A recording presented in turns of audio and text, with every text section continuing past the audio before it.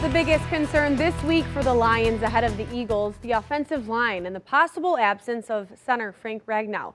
The veteran captain did practice today, and he's listed as questionable on the injury report for Sunday, and that's good news for the Lions.